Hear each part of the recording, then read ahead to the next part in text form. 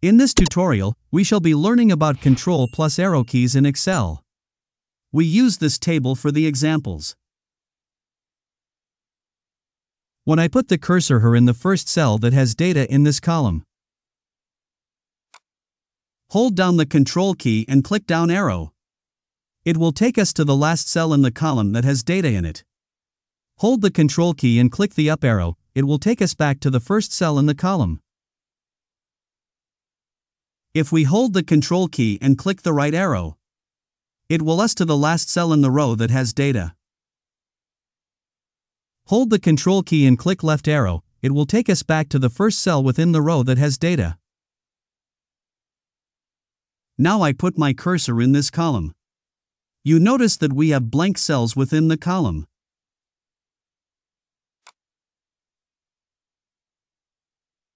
Hold the Ctrl key and click down arrow. You notice that it stopped once it gets to the blank cells. The cursor can only get to the last cell with data before the blank cells.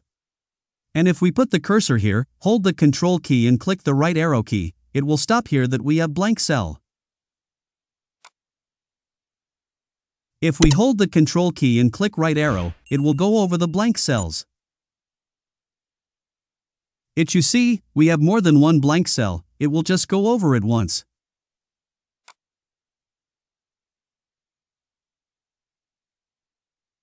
Now, we put the cursor here that has no data. Hold the Ctrl key and click the right arrow. It will take us to the last cell in this row in the worksheet. If we hold the Ctrl key and click the left arrow, it will take us back to the first cell.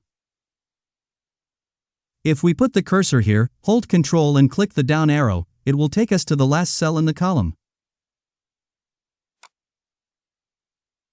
Hold Ctrl and click the up arrow to return to the first cell in the column. All these happened because there is no data in any cell in the column.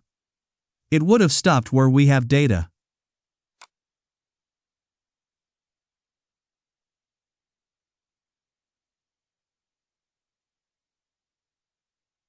Hope you have gotten some value from this tutorial.